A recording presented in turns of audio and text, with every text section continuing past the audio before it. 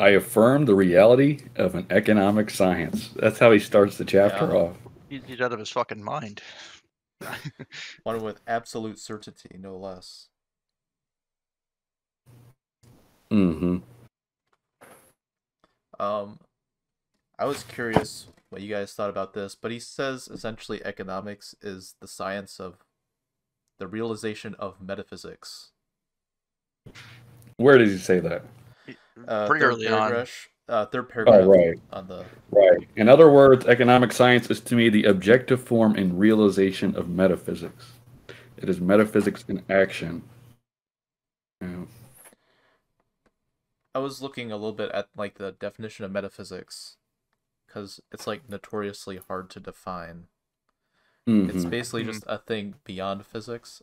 I've heard this kind of connects it back to the God chapter, but it's kind of Stanford Encyclopedia says the old metaphysics was essentially the study of like the absolute, or like the what is that doesn't change. Give me 1 second. I'm pretty sure in his last work, what's it called? Something order. He like puts forward creation of order and humanity. Right. He puts forward like 3 stages similar to Comte. And if I'm not mistaken, it's something like theology, philosophy, and then for him it's metaphysics. Like that's what he lands on as. For Comte it's science, but for Proudhon it's metaphysical. I think that's because for him it's like an ordering, which has like a metaphysical kind of. If I had to offer my understanding, it's like metaphysics, at least in this context, could be read as the trying to extrapolate the underlying principles that kind of govern how things work. So economic theory, we could say, is trying to figure out like, okay, so when we look at an economy, what can we, how do we make it legible to us? Like what are the principles that we can say are operating here so that we can make sense of what we're seeing? And I think that goes along with what we were kind of saying last week with him trying to come up with kind of a hypothesis of God to make things make sense. But I found it interesting. He says, I believe this is the 4th paragraph. After what I have said in the introduction, there is nothing in this which would surprise anyone. After what you said in the introduction, yeah, nothing would surprise me. But it says the labor of man continues the work of God, who, in creating all beings, did but externally realize the eternal laws of reason. Economic science is then necessarily and at once a history of ideas, a natural theology, and a psychology. This general outline alone would have sufficed to explain why, having to treat of economic matters, I was obliged previously to suppose the existence of God, and by what title I, a simple economist, aspire to solve the problem of certainty. So I think that probably elucidates a little bit some things we were talking about last week. So what he's trying to do is make things absolute, so legible. So this solves the problem of certainty, essentially. Like, there's exceptions to like almost every human behavior, but using God, essentially, we're kind of systematically looking at how the economy works. It's a lot of words to say I'm coming up with economic theory. Yeah. I'm looking at notes for the creation of order in humanity, and he does say that. It goes religion, philosophy, metaphysics, and he defines metaphysics as basically the principle of the series, which is the logic of the sciences. So, and it describes the independence and the plurality of orders, each of which represents a certain unity and multiplicity. Does he mention Comte at any point? He does. There's a footnote in the introduction where he mentions them. And then in the creation of order in humanity, I think in the 2nd edition, he adds a footnote saying, oh, I realize how similar this is to Comte. I like the next paragraph, keep going where Devin stopped. but I hasten to say that I do not regard as a science the incoherent ensemble of theories to which, I guess it's ensemble, of theories to which the name political economy has been officially given for almost 100 years, in which, in spite of the etymology of the name, it is after all but the code of or immemorial routine of property. These theories offer us only the rudiments or first section of economic science.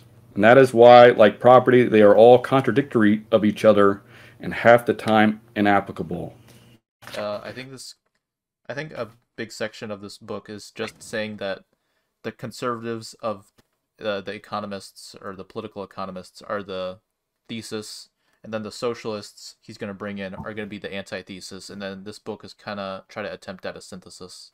Yeah, that's a good way to look at it. Yeah, that's how I read it. Absolutely. So like this, in fact, if I were to summarize, I was thinking this, if I were to summarize this whole like first chapter, it would be to just establish the thesis and antithesis that he's trying to synthesize with the economic work he's doing here. That's basically what this first chapter is for. We've got these two traditions. They're arguing with each other. Both of them have good points to make, but both of them ultimately are wrong. So how do we what's the next stage? What's the next step after knowing at this point that both of these traditions are inadequate, but also have important things to say? Where do we go from here? Mm-hmm. Eventually, he sort of gives up on a synthesis, doesn't he? It says that the antinomy does not resolve itself to look way ahead. Yeah, is that in where this he goes book with or in the dialectic future? finds up. Yeah. I think it's probably in his constructive stage. It's probably in one of his later works, I think. Yeah. Yeah. Mm-hmm. When he starts developing a more antinomial way of looking at dialectics than a one where there's like you said, there's a synthesis that actually is able to emerge. He starts to see tensions as sort of permanent, and we just have to kind of work in the middle. We have to find what works through things like convention and just figure out. That's kind of when it becomes more of a pragmatist, I would say. Yeah. Mm-hmm. His later work, you're saying? Yeah, I don't know how much later, but like closer to the constructive period for sure than this is. Yeah, there's some quotes out of his magnum opus, Justice and the Revolution in the Church, that just totally pragmatist related. I mean, they just kind of they just fall right in line with that camp. In Philosophy of Progress, he talks about how I can't remember the specifics well enough, but when he's talking about price, he's talking about how like we have this abstract law of value that is like completely rigorous, but we can see that like there's like a tension in it that keeps it from operating like perfectly in all instances. So what happens is just free people interacting with each other kind of just approximate what works for them, and that's kind of how you resolve that. Is like the logical tension remains there, but through just people just kind of saying, okay, well that works for me, we can compromise there. It's able to be resolved in practice. That would be something good to go about reading a bunch. It's justice, by the way. Yeah, it is justice where he says the antinomy does not resolve itself. Yeah, and that's what Sean was saying in the chat, which was kind of interesting, which was it seems that he kind of changes his view on economics in his later constructive period. And it doesn't really seem like there's been much analysis on how they differ. I think he's basically saying there is no kind of higher principle that you could put, for example, political economy and socialism into. You just have to kind of work with the tension between the two and kind of use it for your own ends. See, that's a good point. Because, yeah, right here he's saying it makes up an economic science. And what I've heard is after the Revolution of '48, he kind of drops the whole approach to science, and he kind of to what you're saying is like, let's take science out of the equation, and it's just an internal kind of back and forth between these two categories. I was going to say something. The only constant is progress. Yeah. Should we talk about a little more about his description of political economy and socialism? Yeah. That's all I was going to read. Just because. Here, I'll just take off. All right. Thus, two powers are contending for the government of the world and cursing each other with the fervor of two hostile religions: political economy, or tradition, and socialism, or utopia. What is then, in more explicit terms, political economy? What is socialism? Political economy is a collection of the observations thus far made in regard to the phenomena of the production and distribution of wealth.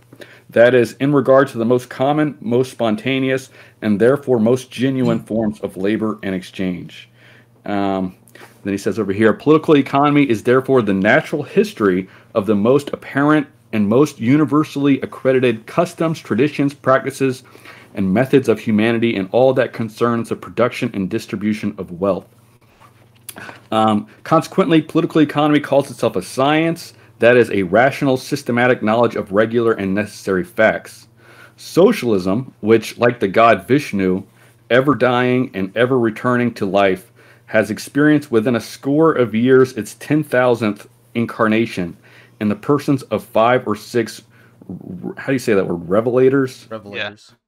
Socialism affirms the irregularity of the present constitution of society and consequently of all its previous forms. It asserts and proves that the order of civilization is artificial, contradictory, inadequate, that it engenders oppression, misery, and crime. It denounces, not to say calamities, the whole past of social life and pushes on with all its might to a reformation of morals and institution.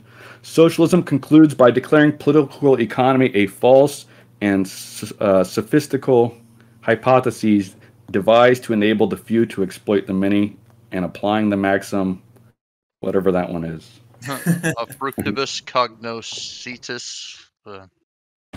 I've never studied Latin, so that's something. The fructibus. That sounds like something to do with fruit, and cognoscetis. I don't know. Yeah, the fruit of the Something to mind, do or with something knowledge, like that. or recognizing, or acknowledging. Yeah. I'm not sure. Yeah. I don't know Latin either, but I can kind of blag it. Mm. It ends with like demonstration of interpretation. By the fruits you will know. Oh, okay. Oh, interesting. Okay. I was close. Yeah. By the list of human calendar. I liked this. This stood out to me. But if political economy is false, jurisprudence, which in all countries is the science of law and custom, is false also, since founded on the distinction of thine and mine, and supposes the legitimacy of the facts described and classified by political economy. The theories of public and international law, with all the varieties of representative government, are also false, since they rest on the principle of individual appropriation and the absolute sovereignty of wealth. So that, I think we kind of skipped over it when we were reading earlier, but he said something earlier about property being the foundation of all institutions. So this is kind of him providing an example of what he's talking about. Two examples: jurisprudence and theories of public and international law. So he's basically saying that like property is kind of the basis of the ideologies that we're using to formulate our institutions and our governmental systems at this point. And I think he would even say it has been all along, or in one of its forms. Property's taken various forms over time, but like whatever form property takes, kind of it helps shape the other institutions. I don't know if you'd go so far as Marxist to say it's like the economic base with a superstructure, but he's at least saying that these institutions are interwoven with each other, and that property has a very key role in determining our legal structures and institutions and stuff like that. I think that's a pretty important insight. And something I also wanted to mention was he some people try to read Proudhon later saying that, oh, actually property is a good thing. I'm actually in favor of property after all. And caps usually like to point out to like some favorable things he said about property, like when they cherry pick. It's important to point out that he also said that his criticisms of property never stopped. Like everything he ever criticized property for is still true, but it's the antinomy. It's like we kind of like property is impossible, and yet we kind of need it. So we have to figure out what the hell to do about it. Like that's another example of the antinomy that can only be resolved through the action of free people sorting out what works for them. So, that reminds me of a quote where he says, I don't remember the quote exactly, but it's something about I never meant to sort of what was it? Oh, something like basically tear down property by sovereign decree or something. Yeah. He says I just meant to put everything in its place, kind of destroy the principles behind it, but then you can still make the most of it. Despookify it if we were to put it Despookify it, exactly. if we were to put it in sterner terms. I think what he's doing with the political economy is he's kind of setting up he even says later the hierarchical conservatives and socialists as the egalitarian anti-capitalists. So he's saying political economy is both a collection of facts and rights. A fact in that they have a collection of observed phenomena and a collection of theories, and a right in that these kind of activities are governed by the authority of the human race, essentially. So, yeah. So these are two sides warring over. He says later that they both agree that society should be harmonious, have liberty, order, and whatnot. They just they're looking at it from two sides, and they can't get past each other, which is kind of the purpose of this synthesis. Mm-hmm. And he also says that both sides try to use science as their legitimator. So political economy will say, yeah, we are science. And then the socialists say the same thing. We're using science. Exactly. I mean, he's saying actually neither of you are using science. And just because you brought up legitimacy, also he charges political economy with being like kind of just a means of legitimizing the current order of property and jurisprudence and government and stuff like that. So political economy, it hasn't so far been so much a science as just sort of like a post hoc, like, you see why this is everything we're doing is actually good and fine, and this is just the natural order of things, and yada yada. Exactly. It's founded on tradition, which he's pointing out constantly. Mm-hmm. Yeah. Mm-hmm. Here's another quote. I mean, it's just summing up what we're talking about. Thus, society finds itself at its origin divided into two great parties, the one traditional and essentially hierarchical, which, according to the object it is considering, calls itself by turns royalty or democracy, philosophy or religion, in short, property. The other, socialism, which, coming to life at every crisis of civilization, proclaims itself preeminently anarchical and atheistic, that is, rebellious against all authority, human and divine. Now modern civilization has demonstrated that in conflict of this nature the truth is found, not in the exclusion of one of the opposites, but wholly and solely in the reconciliation of the two. It is, I say, a fact of science that every antagonism, whether in nature or in ideas, is resolvable in a more general fact or in a complex formula, which harmonizes the opposing factors by absorbing them, so to speak, in each other. Yeah, so that's, he's saying that what we said earlier, he's looking for a synthesis in so many words. Yeah. Sean pointed out, Sean Wilbur,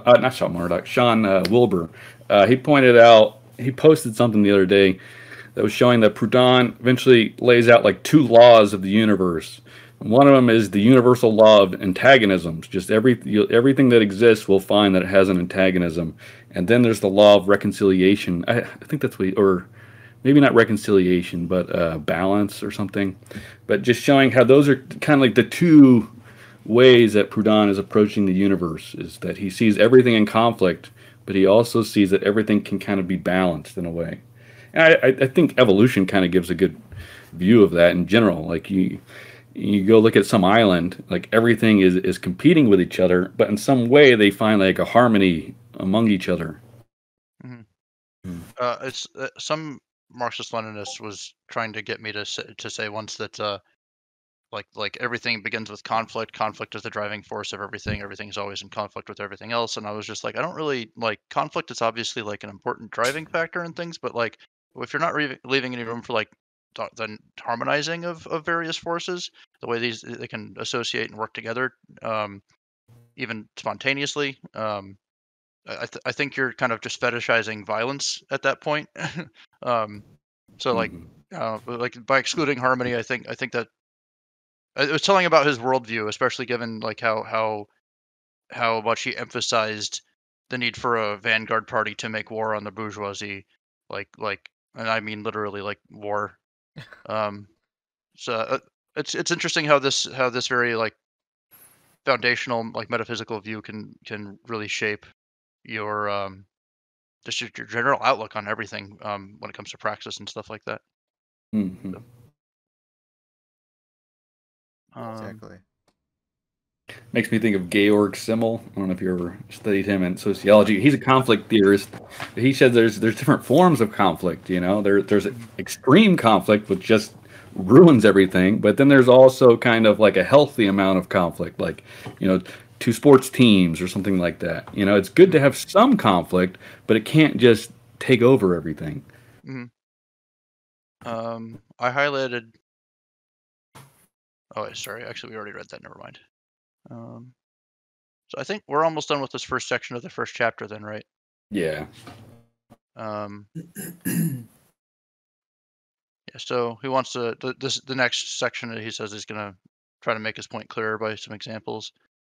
So then he talks about the section 2, inadequacy and theories of and criticism. He starts it off by talking about social science, which I'm sure you guys would love to talk about.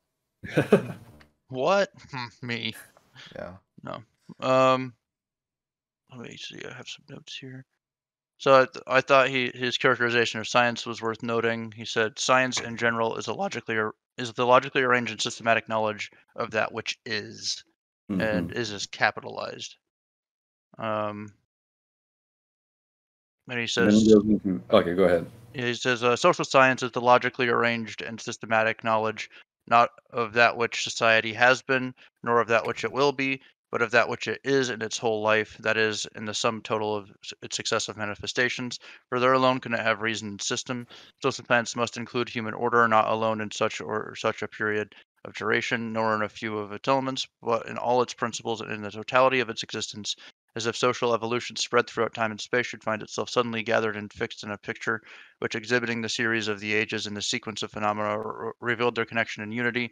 Such must be the science of every living and progressive reality. Such social sciences indisputably is. So yeah, like again, like we need to abstract from the commonalities that like every era and every like across time and space is going to have obviously different expressions of human organization and social reality. But what do all the expressions have in common, and what abstract principles can we derive from those commonalities? So it's kind of just going back to what I was saying earlier. Yeah. The reason he starts part 2 of chapter 1 like this is because this comes immediately after the political economy, which is supposed to represent tradition or what has been, and the socialists, which is what will be. So the idea of a social science is to look at society as a totality, which he will continue to do as he tries to identify what the socialists have been in previous times and kind of compare. So I think that's important to keep in mind when you read this chapter. Mm-hmm. And then he's also kind of saying, well, what is the question of social science? What are they trying to solve? And he says on the bottom of the page for me, the question now most disputed is unquestionably that of the organization of labor.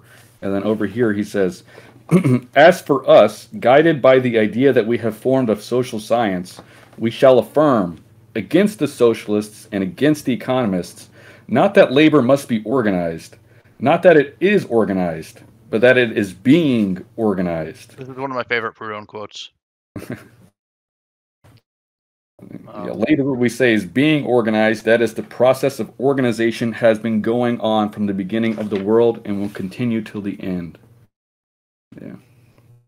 So he's very much a process philosopher then. I don't know if you've read anything about that. Yeah, I'm actually really interested in reading Whitehead and seeing if there's anything we as Proudhonians might be able to draw on in Whitehead. But yeah, what I think this is important is because he's getting at that tension between tradition and change, and he's saying that like it's not that we're currently already having things figured out, like how we're doing things is like just how things have always been done.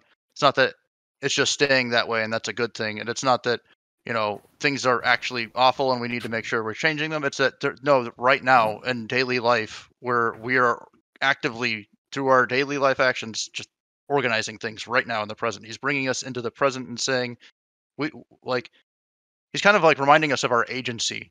You know what I mean? Which is something I find that you don't get a lot in the Marxist tradition, and it's something I think an advantage we have over the Marxist tradition because we're not waiting for the proletarians to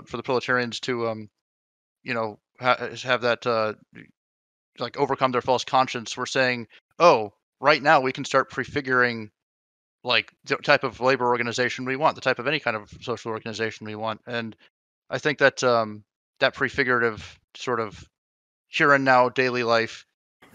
Let's things are currently happening. I think that sort of attitude really that is something that the anarchist movement did inherit from Proudhon, whether or not they really realize it through our prefigurative politics approach to politics. So it's something I think it's really cool to make explicit because I think a lot of the time when people fall into doomerism, they kind of I think a lot of that has to do with like the sort of like expectation that like the revolution is something that's going to be coming eventually. It's almost like the second coming of Jesus sort of thing. It's eschatological. But I don't think that's the right approach to understanding how social change actually works. And you may just be one person, but by meeting like-minded people, like doing stuff like what we're doing now, kind of help to raise awareness, to teach, to educate, agitate, organize, stuff like that. So I'm waxing a little bit, but I think this is like an important sort of slogan even for the anarchist movement to revive. But, yeah, it's like society is something that we actively not only participate in but construct, all of us collectively.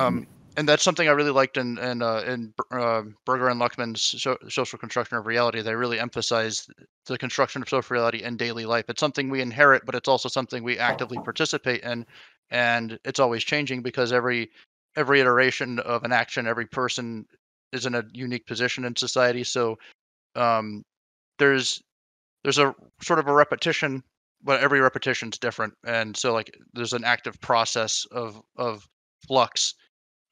Even in things that resemble each other across time and space. In fact, I would say an evolution. Yeah, that's a good way of putting it. Especially since like that, the changing conditions of outside of human action also, of course, affect the shape of human society as well. So, the material conditions, if you will. I'm kind of curious what Proudhon means here. I didn't quite get it.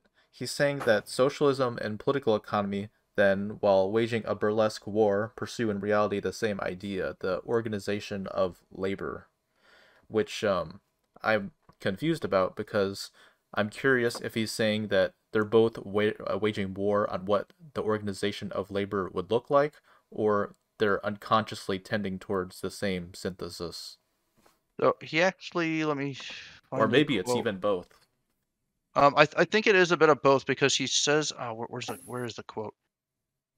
There's some point in this chapter he says something to the effect of they both are after like liberty and free interactions and stuff like that. Yeah, I highlighted it. For since, after all, socialism and political economy pursue the same end, namely liberty, order, and well-being among men, it is evident that the conditions to be fulfilled, in other words, the difficulties to be overcome to attain this end, are also the same for both, in that it remains only to examine the methods attempted or proposed by either party. Yeah, so they have the same goals really, but like their approaches are different. Like one seeks to use tradition to achieve those goals, the other seeks to use novelty to attain those goals. Yeah. Also, Devin, you can go. I was going to say, Devin, I know you've been going to Unitarian Universalist church or whatever. A lot of times, when I was a kid, I would go there a lot. The analogy that you always hear there is the blind men. I mean, the parable that you always hear is the blind men and the elephant. Have you came across that yet? No, I don't think they've mentioned it. Well, that's the one that a lot of Proudhon's arguments seem to follow for me, which is imagine like two blind men. One guy's touching the trunk, and he's describing the trunk what it is, and the other guy's touching the tail, and he's describing the tail. Oh, And they're both yeah, like yelling they at have, each other. yeah. Yeah. They And they're both have like, no, they you're have used wrong. that. They have used that They're both parable. describing the same thing, but they're describing it from different orientations, And so if they don't work together to describe what they're, feeling, then they miss each other. But if they work together, you can kind of come to a similar, a picture that makes sense. Yeah. Mm-hmm. I find that Proudhon's he's using that analogy like all the time, that kind of approach.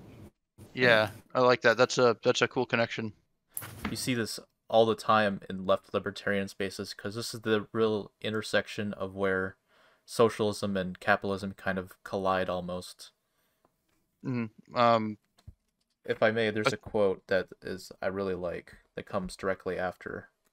But both are guilty of disloyalty to science and of mutual calumny, where on the one hand, political economy, mistaking for science its scraps of theory, denies the possibility of future progress, and when socialism, abandoning tradition, aims at re-establishing society on undiscoverable bases. So I think that kind of wraps up what you were saying, Gray, about the elephant. Yeah. And he says socialism is nothing but a profound criticism and continual development of political economy. Yeah, they said, they're talking about the same thing, and they're just I think it's interesting to go so far as to say that socialism is a development of political economy. Yeah. Continual development. I mean, I think it's Marx crazy. agree with that. Go ahead. Sorry, go ahead. That's all I was going to say, was that Marx is saying that's his big disagreement with Proudhon, saying that no. Political economy is just a bunch of crap, It's a bunch of bourgeois. The laws of political economy that you think are just the mirage, It's like what we really need to do is embrace society, and then you don't really need this alienating economy anymore. I haven't read the whole book, but Baudrillard wrote a book called Mirror of Production, where he basically says that a problem in Marx is that Marx tries to use political economy to critique political economy, but is still so trapped within the discourse of political economy that he didn't really break free of it. He didn't he's still trapped in the logic of political economy, like Homo economicus and stuff like that. And that's why he makes the economic relations of society the base of all social relations with the base superstructure model. So that's my point. Bringing that up is that's actually kind of something that Marx gets criticized for later on, and he's trying to criticize Proudhon for that. I think it's crazy that Proudhon gets pegged as a utopian socialist when he's clearly, it sounds like he's trying to kind of establish a science of socialism. Yeah, he did what Marx wanted to do before Marx had the chance, and Marx never got over it. He died mad about it. He's criticizing the utopians. I've been reading a little bit of socialism, utopian and scientific, and it's kind of essentially pretty similar criticisms that the socialists at the time were constructing these little utopias in an ocean of property and not really getting anywhere. Right, that's Engels' argument. Yeah, or I guess it was written by Engels, yeah. Yeah. I think I like Engels a lot less than Marx. I'm not a huge fan of either, but yeah, Engels is kind of a dick. I think Marxists are just unconsciously Engelsists. Yeah. Engels really influenced Orthodox Marxism. He basically established it after Marx died. Right. I think it's pretty telling that at Marx's funeral there was 10 people. He didn't have a big following at his death, but it's after his death that he really starts to take off, and particularly through Engels.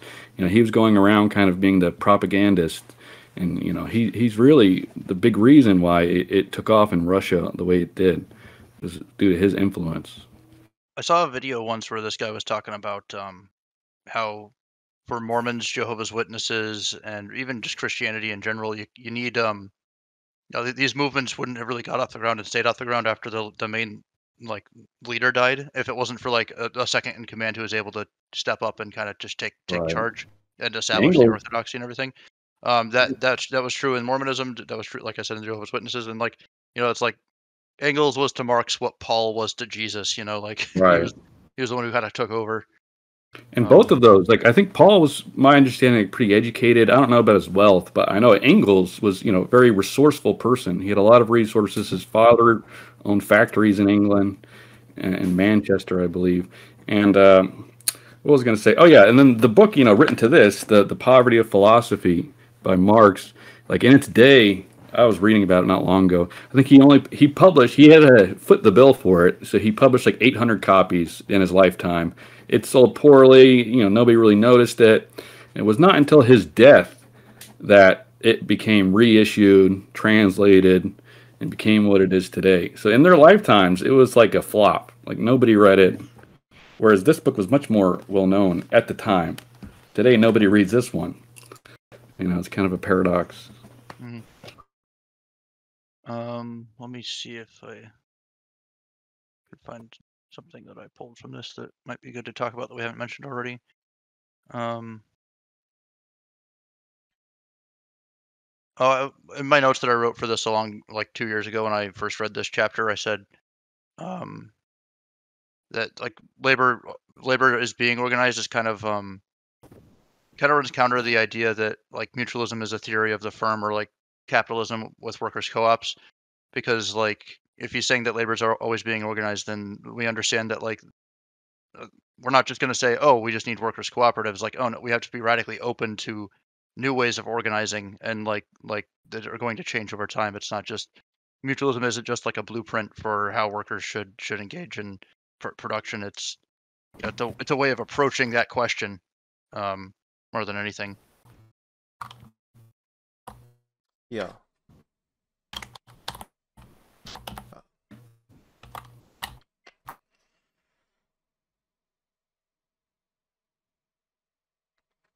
He begins around this part to talk about usury. Maybe we should get into. Because I think this is an important point. Yeah. Let me quickly find the spot. I'm actually. You guys can continue without me. I'm just going to. I'll just unplug my mic. I got to go to the bathroom real quick. Okay. But I'll be listening. I'll allow it. You'll allow it.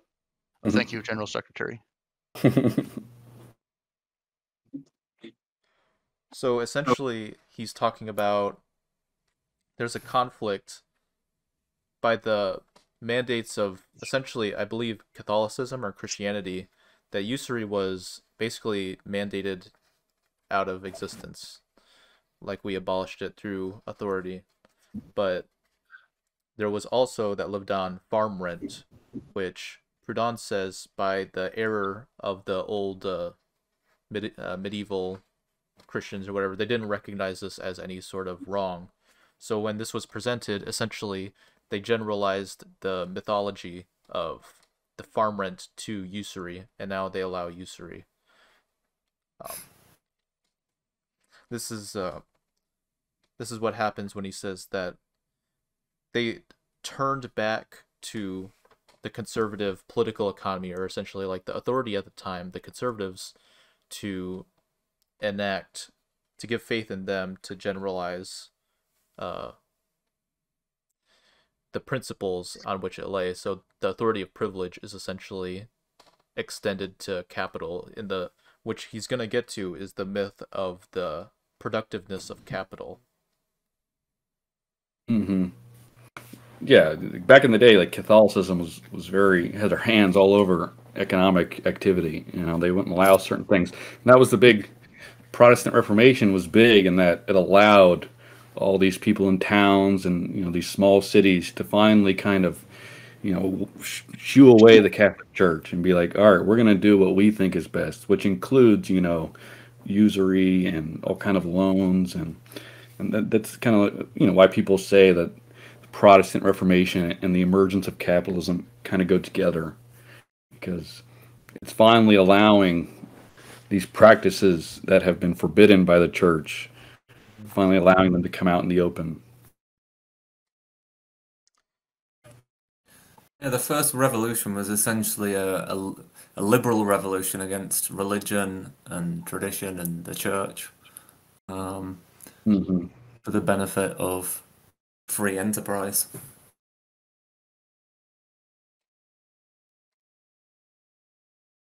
Yeah. Yeah, because back in the day, it was kind of a stagnant society. You know, you had the feudal lords and the serfs and the church, and the state really didn't have much of a role back then. And then the Protestant Reformation is really the Protestants linked themselves with the state, and the state was able to like shake free of the church finally. You know, the state had kind of a lot of people forget that the state had kind of withered away back like when the Roman Empire fell, and it wasn't until around the time of the Protestant Reformation that the state really gets like unchained from the church into what it is today. There's a reason to make a distinction between the modern state and states that weren't modern or that were pre-modern, because the state started looking quite different, like you said, around the time of the Protestant Reformation. Weber talks about that, of course. The centralization, the bureaucracy that came with modernity was quite distinct from what came before, even if there were traces of it before. So I'm kind of curious because I feel like this goes back to his construction of a social science.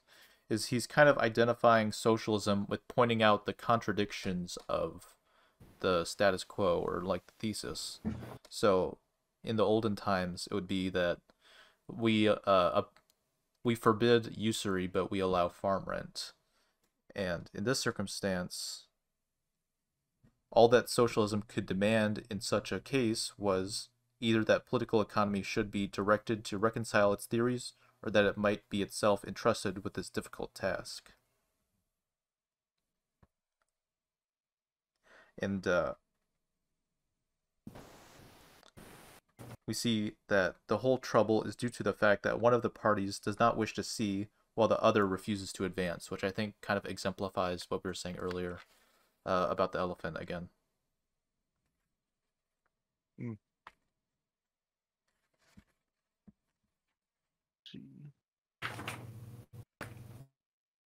don't have a whole lot else like highlighted for this section. I was a little bit out of it when I was going through it the other day, and I've had to spend the last few days working on schoolwork, so I didn't really get a chance to revisit it.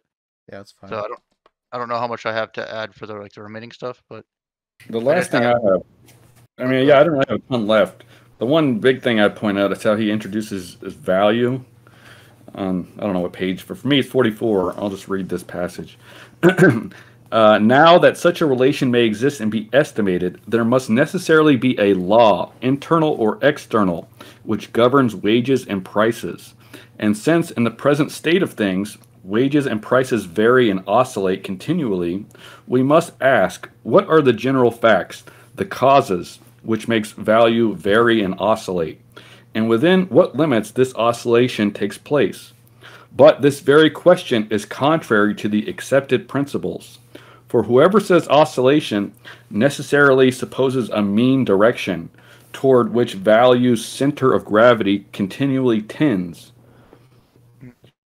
I remember thinking when I first read Proudhon's thoughts on value in this that he does kind of, he's already ahead of a lot of the marginalist criticisms, and this was decades before the marginalists were really writing. I don't know if you agree with that in your recent work there, Hades, but I haven't done chapter 2 yet. Yeah, I have it in the back of my mind, but I feel like it's probably not going to land well, just from where I'm at. Yeah, well, we'll find out. Let's see. I had some stuff that I highlighted like the first time I read this, where he talks a little bit about Malthus that I wanted to bring up. The condemnation of political economy has been formulated by Malthus in this famous passage. A man who is born into a world already occupied, his family unable to support him, and society not requiring his labor, such a man, I say, has not the least right to claim any nourishment whatever. He is really one too many on the earth. At the great banquet of nature there is no plate laid for him.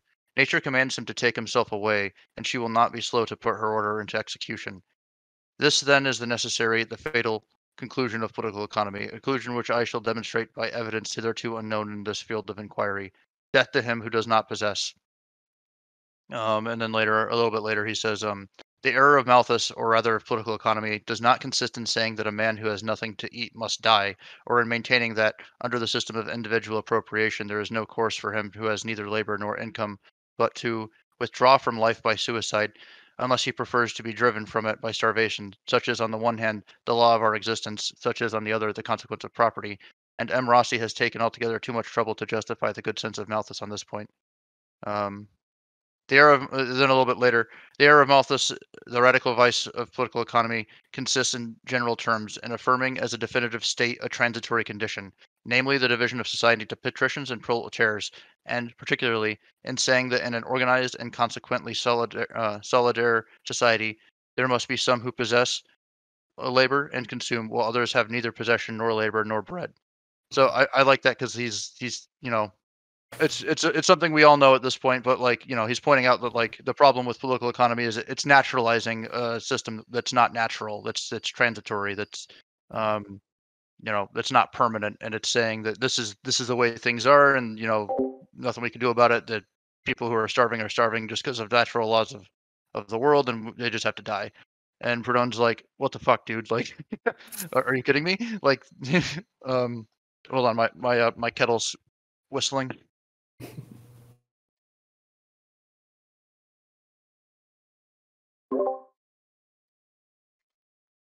He says this earlier, but I think again a central topic is going to be that all labor should leave in excess, which he talks about earlier.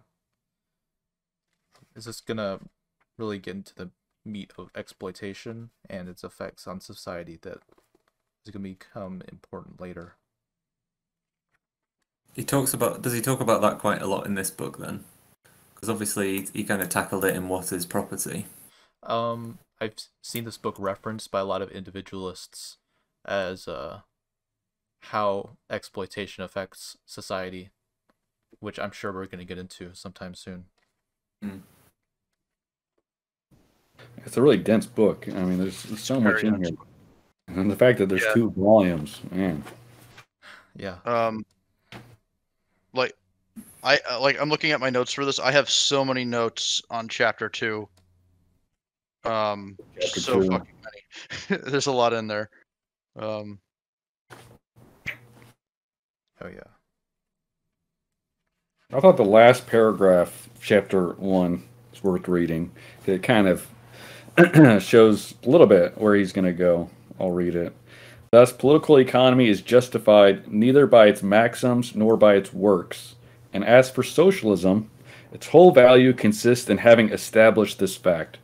We are forced then to resume the examination of political economy, since it alone contains, at least in part, the materials of social science, and to ascertain whether its theories do not conceal some error, the correction of which would reconcile fact and right, reveal the organic law of humanity, and give the positive conception of order.